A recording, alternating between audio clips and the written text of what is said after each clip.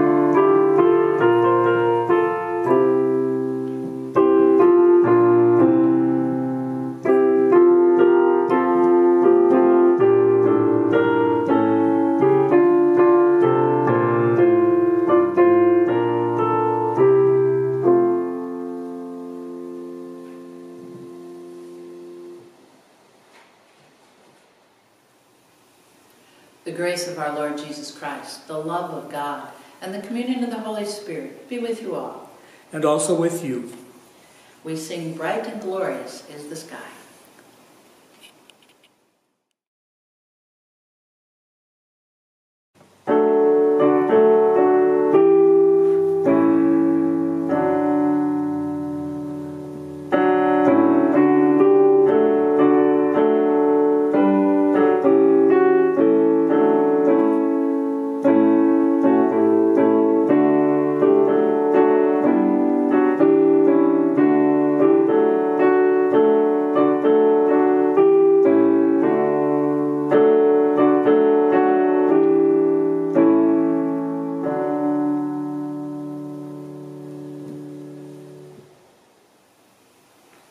Let us pray together.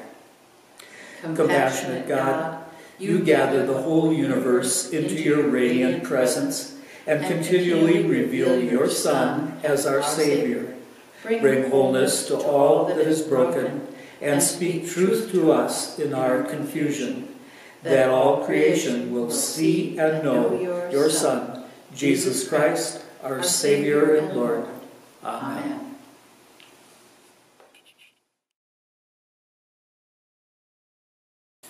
Today's reading is part of an update in the law for the Israelite community as the people wait to enter the Promised Land.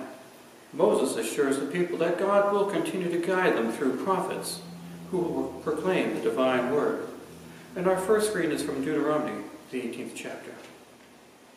Moses said, "The Lord your God will raise up for you a prophet like me from among your own people.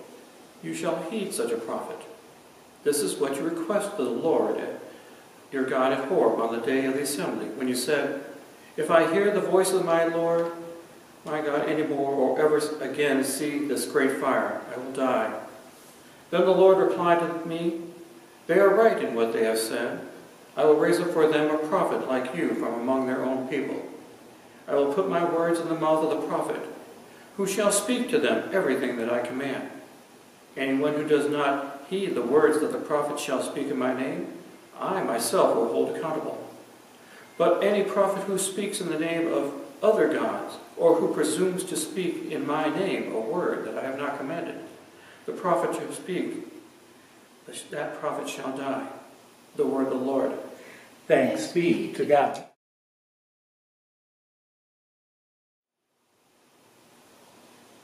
Our psalm today is Psalm 111, if we will please read responsibly. Hallelujah! I will give thanks to the Lord my whole heart, in the assembly of the upright, in the congregation. Great are your works, O Lord, pondered by all who delight in them. Majesty and splendor mark your deeds, and your righteousness endures forever. You cause your wonders to be remembered. You are gracious and full of compassion. You give food to those who fear you, remembering forever your covenant. You have shown your people the power of your works in giving them the lands of the nations. The works of your hands are faithfulness and justice. All your precepts are sure. They stand fast forever and ever, because they are done in truth and equity. You sent redemption to your people and commanded your covenant forever. Holy and awesome is your name. The fear of the Lord is the beginning of wisdom. All who practice this have a good understanding. God's praise endures forever.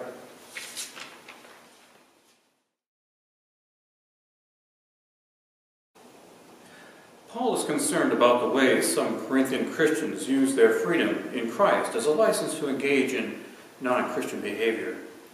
This sets a damaging example to other, impressionable believers.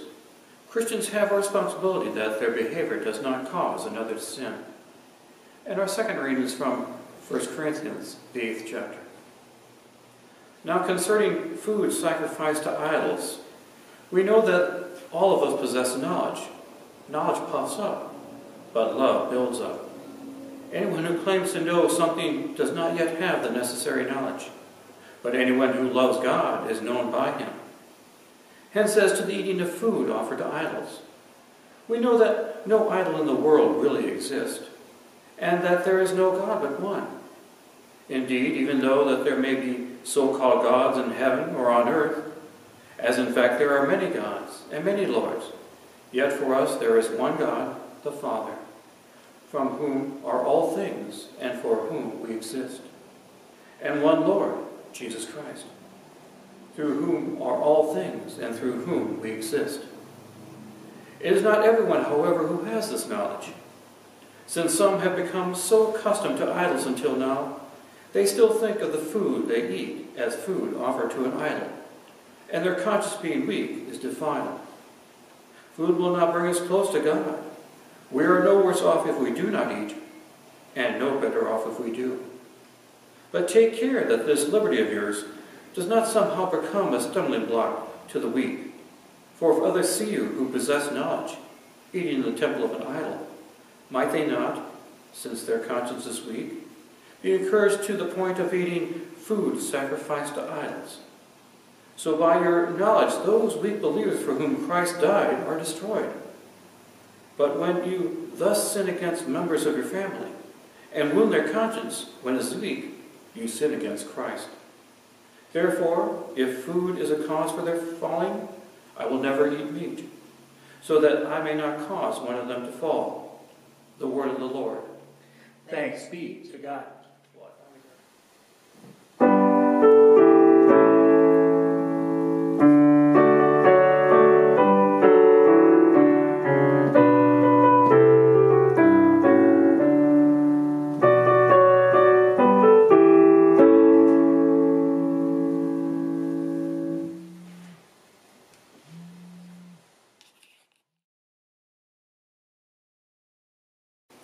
The Holy Gospel comes to us this day from St. Mark, the 1st chapter.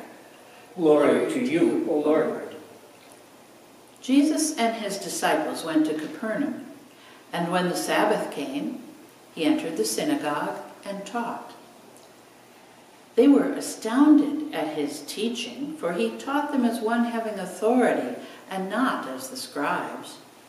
Just then there was in their synagogue a man with an unclean spirit, and he cried out, "What have you to do with us, Jesus of Nazareth? Have you come to destroy us? I know who you are, the Holy One of God." But Jesus rebuked him, saying, "Be silent, and come out of him." And the unclean spirit, convulsing him and crying with a loud voice, came out of him. They were all amazed, and they kept on asking one another, "What is this? A new teaching with authority. He commands even the unclean spirits, and they obey him." At once, his fame began to spread throughout the surrounding region of Galilee. The Gospel of our Lord. Praise to you, O Christ.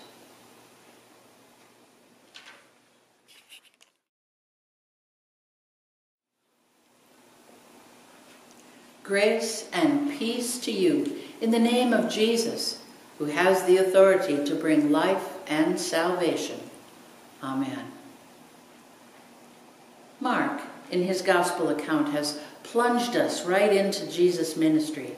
He's rushed us through the baptism, the temptation by the devil, a touch of preaching announcing the coming of the kingdom, and Jesus calling some disciples. Now today, we have him teaching and healing, and we still have half of the first chapter to go. Mark is laying the groundwork in quick order.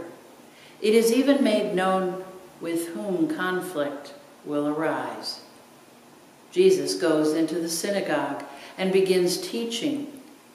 Now, the scribes were generally the ones who took on the task of teaching, providing their interpretation of the law. It would be impressed upon the people that their obedience was essential. Now, what do we hear about Jesus? He goes into the synagogue on this Sabbath, and he taught as one having authority. Was it something in his presentation that wowed them? Perhaps his voice rang out with confidence, and his explanations were given with clarity, along with gentle empathy. Or was it something else? Perhaps in Jesus, the people heard one who was like the prophet described to Moses, who would lead the people following as Moses' true successor. For the Lord God had made this promise to Moses, "I will raise up for them a prophet like you from among their own people. I will put my words in the mouth of the prophet, who will speak to them everything that I command. Anyone who does not heed the words that the prophet shall speak in my name, I myself will hold accountable." As they began to put what they knew from their scriptures and what they were hearing from Jesus, this audience could begin to imagine and to hope that this was that one. This was the prophet foretold. So then, what he was telling them was straight from God, words that God had provided. I know you already knew that. You know that Jesus came with the very Word of God. He was the Word made flesh. You know what the last chapter tells. It is about a certain Easter Sunday, for the culmination of the story of Jesus has already been shared with you. So you realize that the authority spoken of is, in fact, divinely sourced. You've heard before Jesus claim that he did not come to do his own will, but rather the will of him who sent him. In other words, Jesus came to do the Father's bidding. The scribes did not have your advantage. What they could see was that Jesus was stepping on their toes. Here he was, taking up their role in the lives of the people. And Jesus was making an impression. He was being heard, and some were already following his lead. Into the middle of Jesus' teaching, as the listeners are absorbed by his insights, an annoying interruption distracts everyone. This unnamed man calls out, "What have you to do with us, Jesus of Nazareth? Have you come to destroy us?" That may very well have been the sentiment of the scribes. They just could not say it out loud. The people in the synagogue were probably not too surprised by this outburst. More than likely, they all knew this man and were used to his unpredictable ways. This man had not been well for some time. His mood swings and mannerisms were a familiar part of him. His demeanor was easily upset, but they certainly hoped that Jesus would not be put off or angered by his boisterous, rude behavior and loud voice.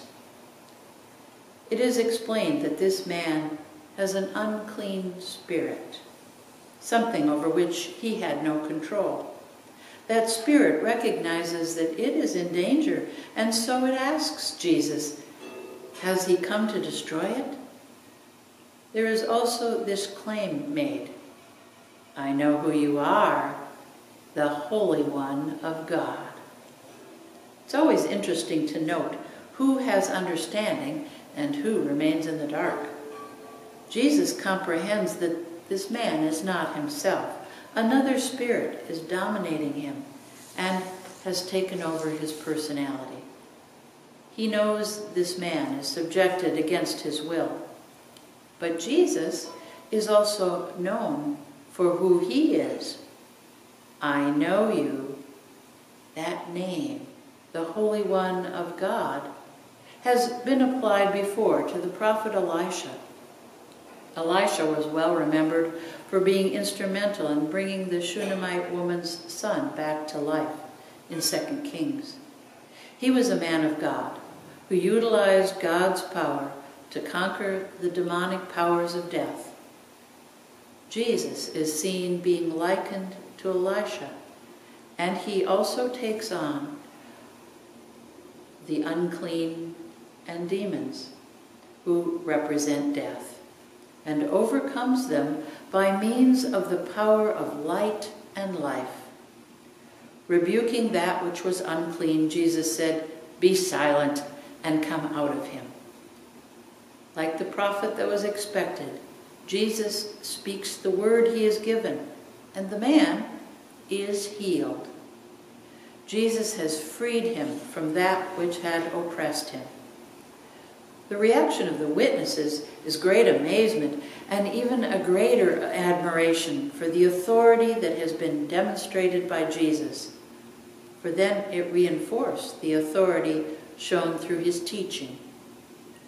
As for the command for silence, we can appreciate this as we look at the understanding that this culture had concerning the name. The one who possessed the name could utilize the authority of the one being named. It was more than not wanting one's strongest witness to come from one's enemy. It was a matter of access to power.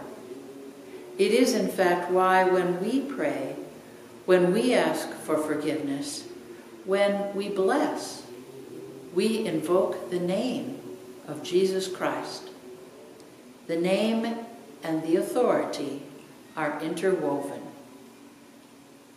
We have a comparable concern about naming. When we have fear that we need to face and defeat, we believe it should be named.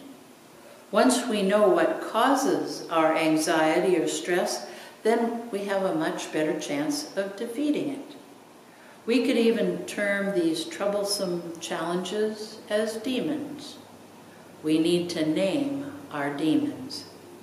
On an individual level, the demon could be an addiction, an obsessive behavior. For others, it might be a disease. For some, it is a handicap. For others, it could be a personality trait or a bad habit. Within community, there are other struggles that afflict us as demons in our midst. Intolerance to the ideas and convictions of others, violence, systemic poverty, greed, racism, sexism, and the list seems endless. Naming the demons is a way to bring them into the light and admit that they exist around us and even within us. Once we recognize that what we are dealing with, then we can move on to the next step.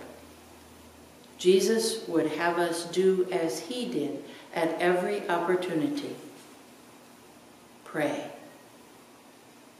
Praying is not an activity that is just to fill time and make us feel as if we can take that concern off of our own list of things to do because we've moved it to God's to-do list. Prayer is our struggle with looking at that which we fear, looking the demon in the eye as we name it, and then consider what it is God would have us do. It is listening and looking to the ultimate authority for support and direction. Prayer is laying out our hope that change can happen and seeing that there is something we can do to help it along. Prayer is our way of putting our faith in the authority of Jesus and then to follow where he leads. Today, we will be praying for individuals who each have demons that oppress them. We will ask that they be set free in the name of Jesus. Amen.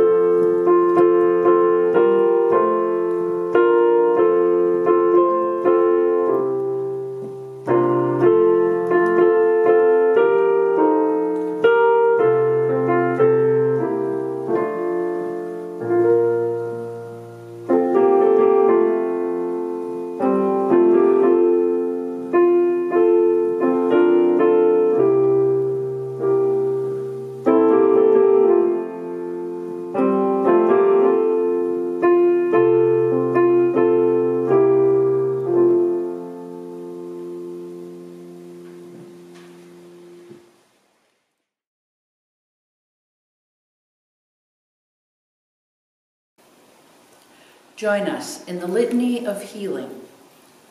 O Lord, we come in response to your invitation, asking for your attention to our needs. We seek healing for our friends and for ourselves, and for the restoration of relationships. We want to be reached by your steadfast love, so we can again be well and whole in your presence. Since our hearts and minds have been tainted by the world, we have been scarred and broken.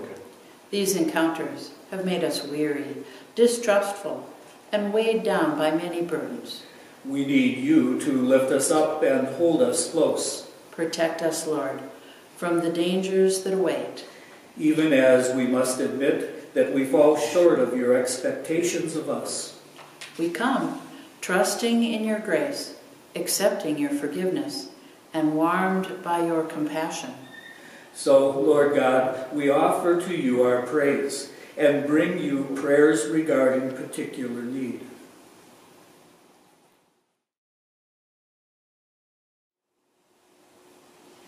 Jesus, you made yourself known, especially by your compassionate healing. So we ask you to look today upon the faith of these people, seeking prayers for themselves and for others. Touch them with your healing, make your presence known, and fill them with strength and courage to deal with the challenges presented by their body, mind, and circumstances. We pray for Mary Kramer in Jesus' name, asking that her liver cancer treatment be effective. We pray for Harvey Miller in Jesus' name. We ask that his broken hip heal fully and that rehab returns him to an active life. We pray for Virginia Latza in Jesus' name, that treatment for her lung cancer give her hope and courage in the difficult time ahead. We pray for Art Bowden in the name of Jesus as he deals with an erratic heartbeat, May the doctors determine a treatment that will work for him. In the name of Jesus, we pray for Keith Steffen, Donna's brother-in-law. As he already has lost his left leg due to gangrene and now the toes on his right foot, we ask that doctors are enabled to save the rest of his foot and leg. For Perry Dow, we pray in Jesus' name, as you, O Lord, consider his cancers. We give thanks for the recent progress with new medicine and ask for its continued efficacy. We pray for Jill Lemke and for all that are plagued by COVID-19. May the symptoms remain manageable for her and healing come swiftly. We pray for Tom Thompson in Jesus' name. We ask that his bladder problems be determined and a successful treatment be provided. We pray for Barb Thompson in Jesus' name for the concerns that she could develop bladder cancer. May the doctors continue their vigilance and provide her healing. For Tammy Dwyer, we pray in Jesus' name that he provide her continued strength and courage for the work of rehab so she may be restored to health and wholeness. And we also pray that the grief of this family at the loss of her brother, Christian Iverson, find peace and comfort in Christ. For Betty Oldenburg, we pray in Jesus' name, asking that he walks with her in her battle with anxiety and her fears over the weak condition of her bones. Give her the determination to go forward and find relief. In the name of Jesus, we pray for Vern and Jan's granddaughters, who are both undergoing cancer treatments. Be with Brittany Studervind and Kelsey Colson. Bring these young women healing. In the name of Jesus, we pray for a troubled son and his heartbroken mother. May his heart be softened and find empathy so that a reconciliation may come between the two of them. For Al Bauman, we pray in Jesus' name as his struggle with cancer and other health issues continues. May the treatments provide life.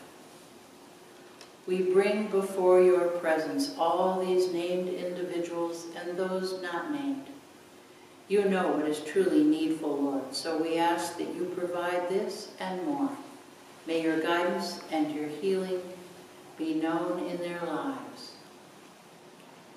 Amen.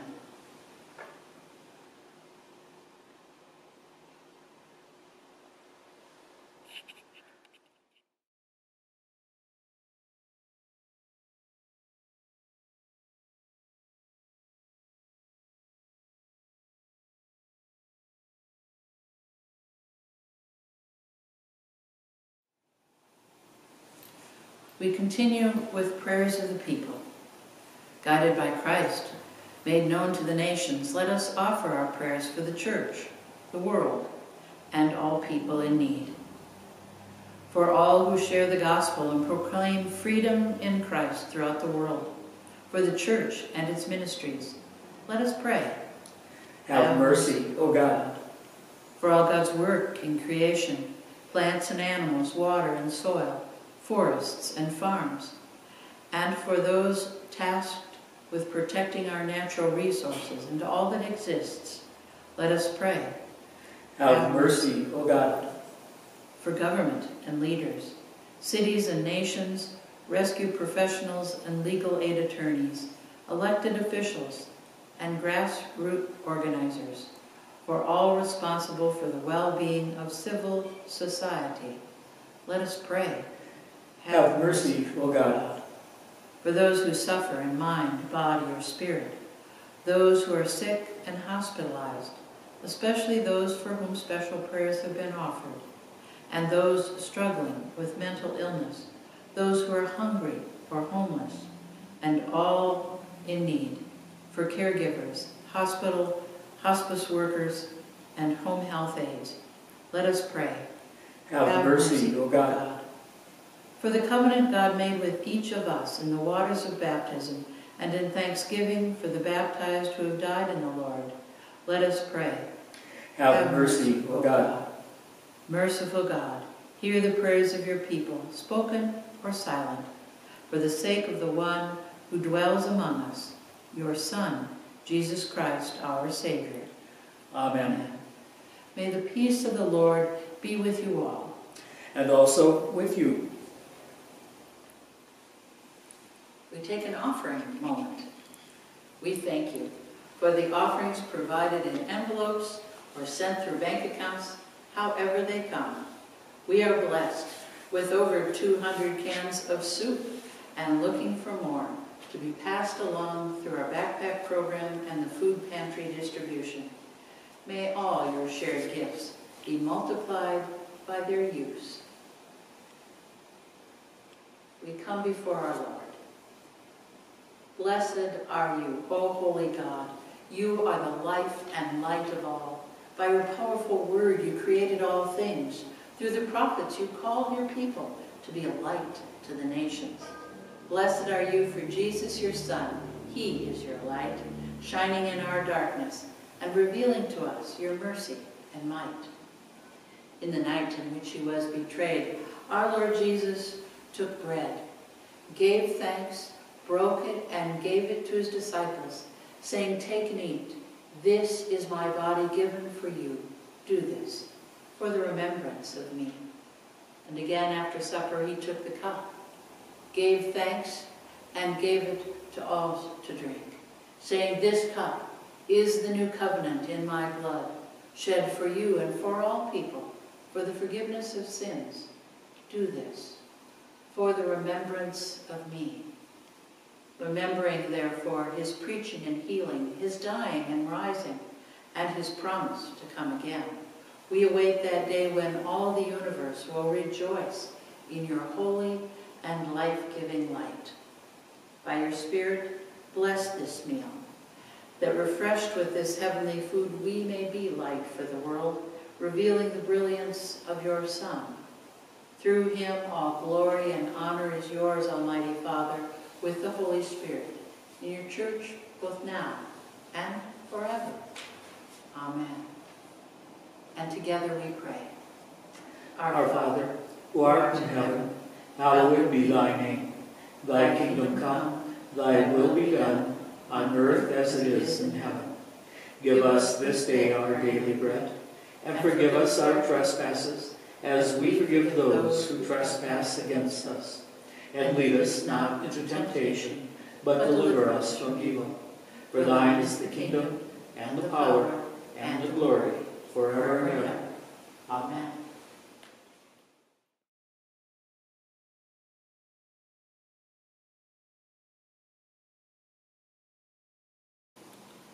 Jesus Christ, at this table we have feasted on your very life and are strengthened for our journey. Send us forth from this banquet, nourished in body and in spirit, to proclaim your good news and serve others in your name. Amen.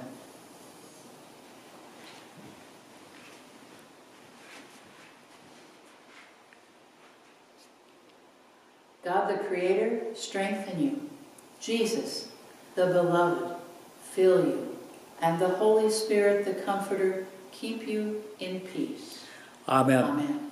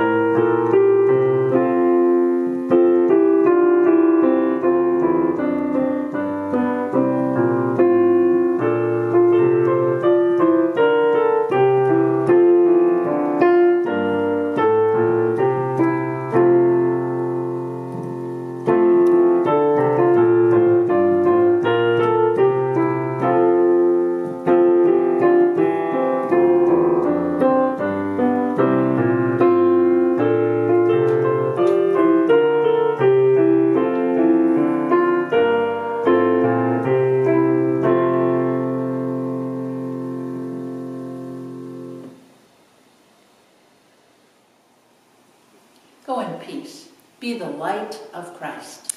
Thanks be to God.